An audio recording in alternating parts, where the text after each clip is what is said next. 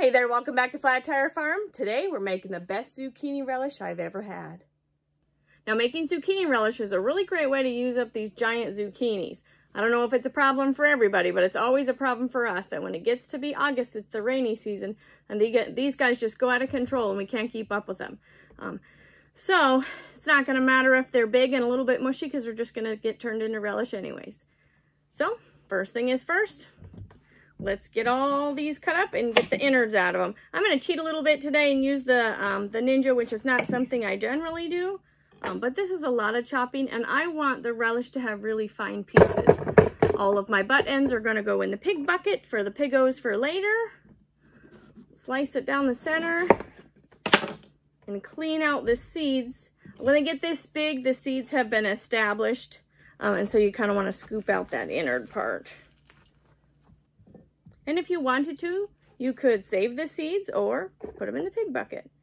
Now, we happen to have a lifetime supply of zucchini seeds, so in the pig bucket it goes. We are looking for 8 cups of chopped up zucchini. So let me get these cleaned up and then I'll get right back to you. Okay, we got all these cleaned out. We're just going to chop them up into nice sized pieces for the Ninja. You don't have to use a Ninja. You can use a food processor if you want. I used to have a really nice food processor, but I tried to grate soap with it, hard soap, and that after a while killed it, and so that's fine. It's dead now, and so now I just use the Ninja, and that's okay.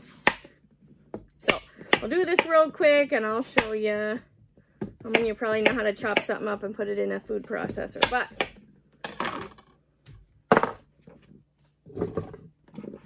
chuck it in there, yada yada.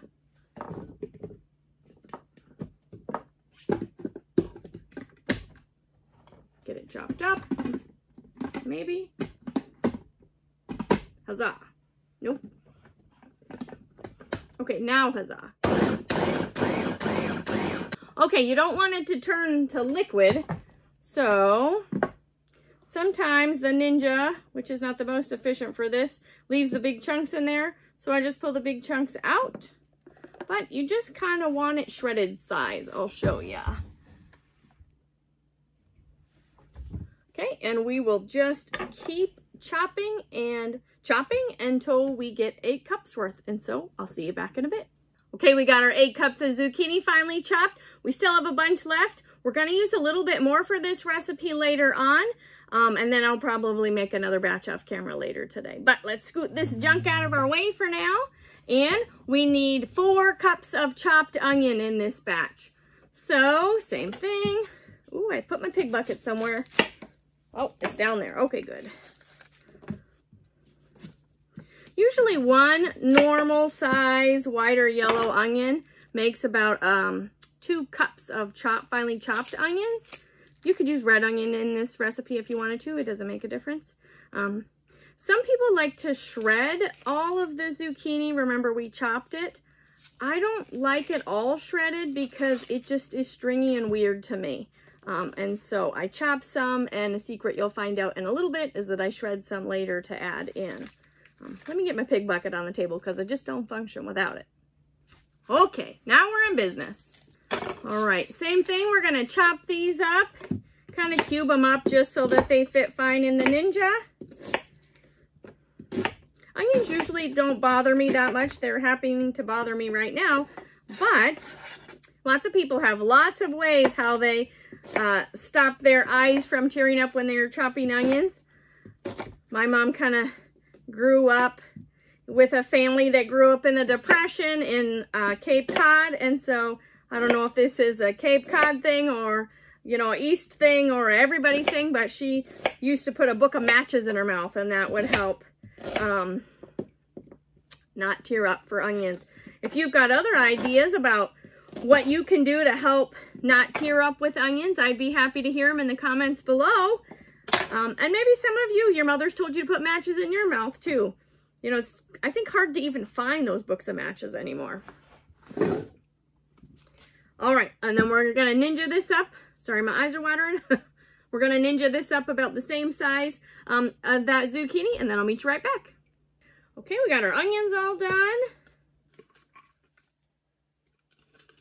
Now we better throw these in the pot because we're running out of room. I think we can brave it. We don't need to shift yet. Who needs a bigger bowl? Not me. All right. Now we need 2 medium-sized red peppers. We're just gonna throw it all in there. And again, we're gonna chop it up about that same fine chopped size. Okay, and the Ninja it goes.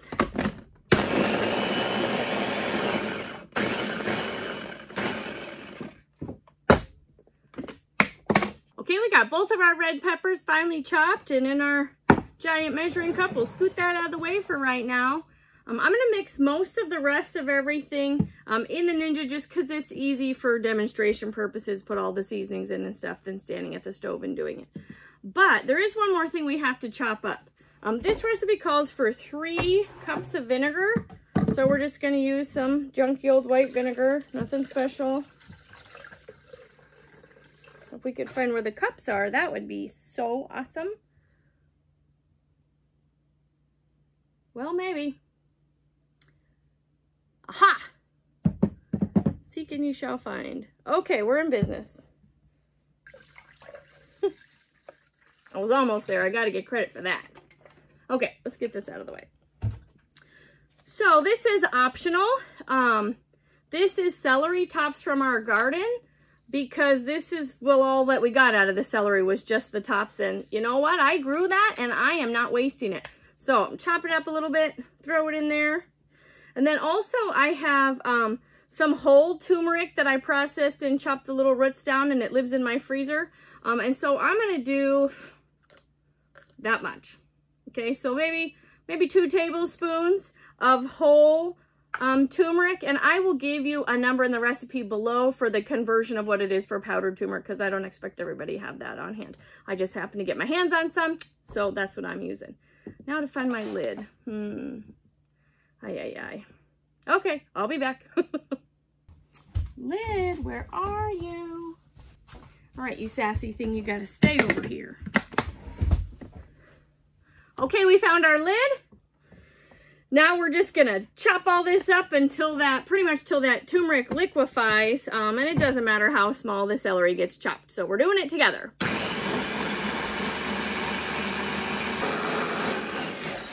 Okay, you can see we got that all mixed up and that the vinegar completely changed color because of the turmeric. Smells a little bit like curry in here. Okay, we need 1 teaspoon of pepper in there. Ooh, that's a little much. We better put some back. Half a teaspoon of ground nutmeg. If you have the kind that's already pre-ground, you can use it. But I like to use these little whole nutmeg nuts, I guess. I don't know.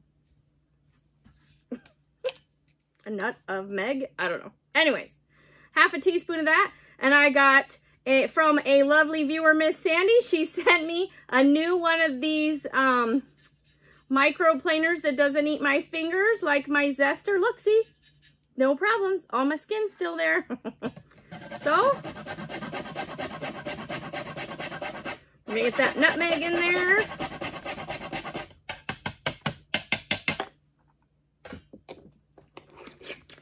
All right, we need a tablespoon of salt. I use Redmond's livestock salt that I grind down in my coffee grinder, and I add lemon zest too because that's just what I like. You could use any old kind of salt you want. Actually, I lied. You can only use pickling salt or non-iodized salt. But as long as it's non-iodized, you can use it, okay? We need 4 teaspoons of celery seed. So that would be a tablespoon plus another teaspoon. Because science lesson of the day, 3 teaspoons makes 1 tablespoon. 4 tablespoons of mustard seed. I use yellow mustard seed. I don't know why, I just do. And I have brown mustard seed also, but I think you could use either one. So that would be a tablespoon and 1 teaspoon. The rest will have to just go back in there for the day. Then we just need 2 teaspoons of celery salt. I buy it in bulk because it's way less expensive for me. I'll leave the link below for this giant one. Okay, that's good.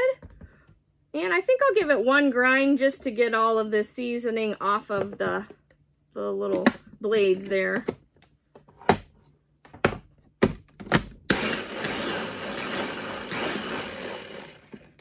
gonna get our liquid in a giant pot with all of our solids. Ugh. There we go. And 3.5 cups of white sugar. Sorry, friends. Okay, now we're just gonna mix this up and I'm gonna set it on the stove for just a moment. I'm not gonna turn the stove on. I'm just gonna get it out of my way because we have one more thing to add and it takes just a moment. So I'll meet you back in a second. Okay, we got all the stuff sitting on the stove in the pot. The stove's not on yet, but there's one more thing that I wanna add here. And the problem that most people have, I think, with zucchini relish is that it gets kind of soggy, which is accurate. And so some people will put a bunch of salt in with their chopped zucchini first and then kind of let the moisture wick out and let it drain. But I just, number one, don't want to add that much salt. And number two, don't want to waste that much salt because normally you drain it all out and pat it dry. And I love you, but I don't have the patience for that. So this is how I solve that problem. And I like the texture a little better when I do it this way. So remember some of that zucchini that we saved out. We did 8 cups chopped, and now I'm going to do 4 cups grated. So I'm just going to grate it in like the normal, I don't know, cheese size grater until I think I have about 4 cups. Okay, this is not 4 cups, but let's just pretend it is. Okay, ooh, we got some extra bonus, huh? In the sink. All right, I made that shot, by the way. Okay, so we're going to set this in this little mesh strainer, this stainless steel strainer, over this bowl, and it will naturally wick out its own moisture over time, and we'll be able to get rid of some of that moisture without the added salt and or wasted salt. So I'm going to finish getting this grated, and then I will let this sit, I don't know, long enough for me to kind of clean up and maybe rinse some dishes out. So maybe 5 minutes or less, and then I'll meet you back and show you what I do next. Okay, zucchini tornado is a little bit cleaned up now. I don't know, maybe it's been 5 or 6 minutes.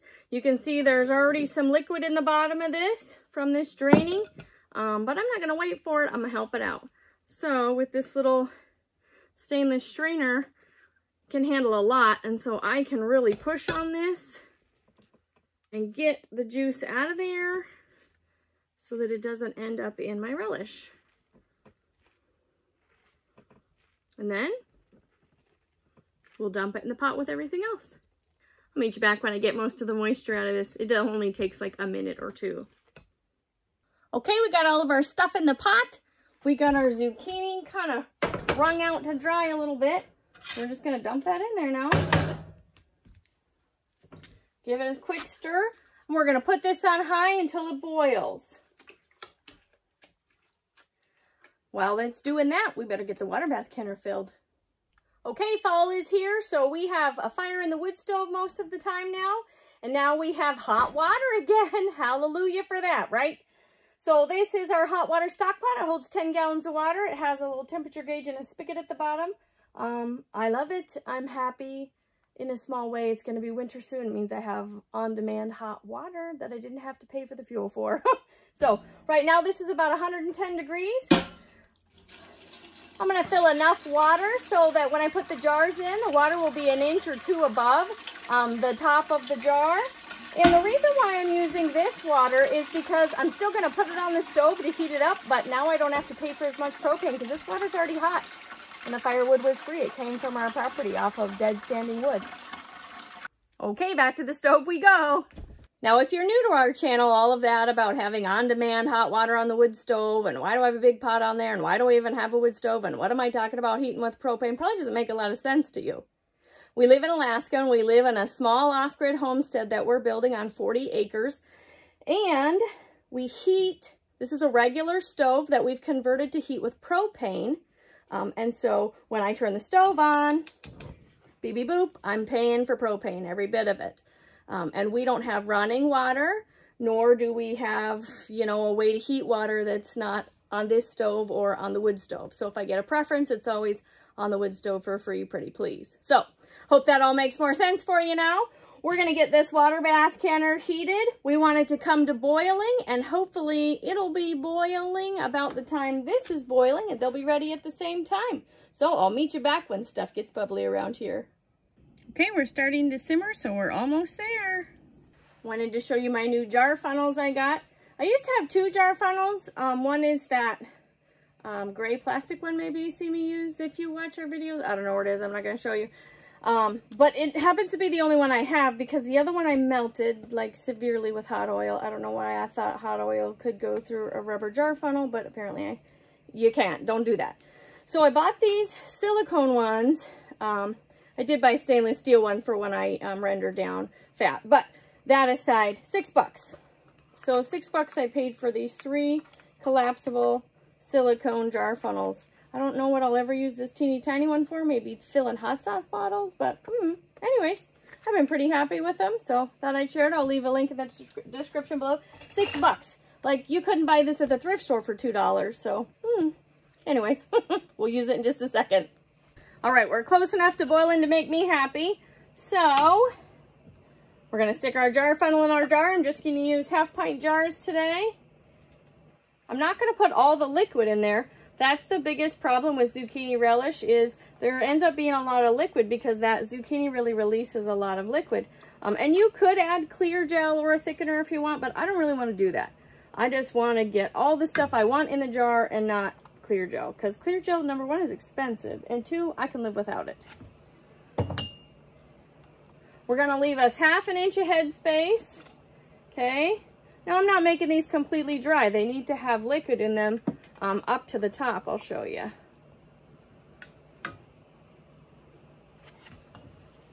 So there's our 1/2 inch of head space, halfway between the rim and this glass ring that goes all the way around, because that's a whole inch right there. So if I do it right there, which is 1/2, you can see it. That's 1/2 inch of head space. Okay. And you can see that the liquid is all through there, which is perfect. So now I'll show you how to put a lid on. We're going to put the lids on finger tight. Just, oop, I lied. Hold please. Let me show you the right way, not the cheaty way. Okay. So now that we have our stuff in our jar, we have a 1/2 inch of headspace. We're going to wipe the rim with a wet paper towel to get all the goop off of there. If this had meat in it or fat, I would use vinegar, but just water is fine for this because this is a pickling brine. All right, so we're going to take our lid with our rubber ring around it. We're going to set that right on the rim of our jar, and we're going to put the ring on finger tight, okay? Finger tight means that we put it on there and spin it just till it first catches, and then we're going to tighten it 1/8 of a turn of the jar or 1/8 of a circumference of the jar, and that's finger tight, okay? Let me get all the rest of these jars filled with the lids and the rings on them, and I'll meet you back in a minute. Okay, so far we have 13 1/2 pints of relish in our canner. Look at that. Ooh la la, right? Okay, there's still a little bit left. And what you could do to avoid having to do 2 batches like I will, but remember I'm going to do that other batch in a little bit anyways, is that you could use 12-ounce jars for this, and it would take up the same amount of space, but you just have to add a little bit more water, and then you wouldn't have to do 2 batches. But I do want to show you what I do with the leftover brine. With a batch size like this, I end up with about 3 cups of leftover brine, which normally I hate leftover brine, but this makes the best coleslaw dressing you have ever had if you mix it with mayonnaise, you know, and cabbage and all that. Maybe I'll do a video on how to make coleslaw. I don't know. Anyways, let me show you how I get the brine in the jar without dropping my stuff. Okay, now that I have my jar funnel rinsed off, I'll put the jar funnel in the jar. And then I just have this little strainer that fits right in there. See? Ba-ba! I don't know, I think these are like $3 or something for a pack of them. They're stainless steel. They're actually sink strainers, but I use them for cooking all the time. I'll leave a link below for that, and let me get the ladle. Man, I'm just not together right now, am I? Okay, I think I got all my junk together now. So, I'm just going to strain it in here, because I want just the brine for this. Okay. Now we have just brine. We can use it for whatever we want, and we're going to throw it in this water bath canner with all of these jars. It's going to cook for the same amount of time, which is 15 minutes. So we're going to get the water boiling again. It was already hot, so I turned it off. I didn't want to waste the propane. Oh, you can hear it. It's ready to boil again. I'll get the lid on this, get the ring on it, stick it in there. When this comes to a rolling boil,